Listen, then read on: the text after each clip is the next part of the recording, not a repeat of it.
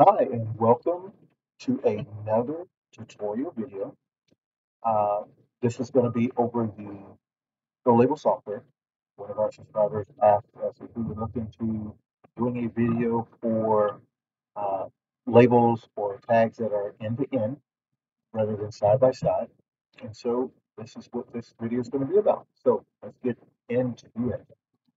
So when you look, first go into Golabel software, comes up and looks a lot like this.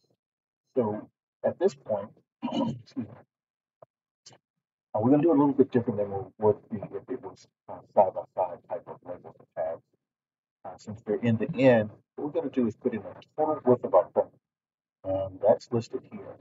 So I put a little bit over 4 inches because the software has a tendency to like to adjust things. And we just put in a 4. And then also putting in the total length of our. So I got a 4 inch width thinner and a 10-inch long label. Now the software automatically calculates the label size based on the width that you put in. It doesn't too much pay any attention to the length, but it does when you're going end to end. So, and it calculated a little bit over 1 inch. I changed the number of columns that I have 4, and that's what gave me the calculated label size.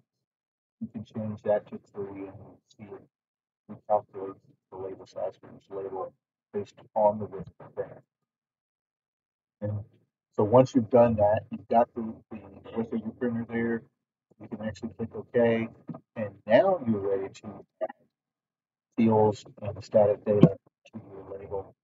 That will be replicated across all 4 of your uh, tags. So that ends our tutorial for link or end-to-end tags, and keep those comments coming. Thank you.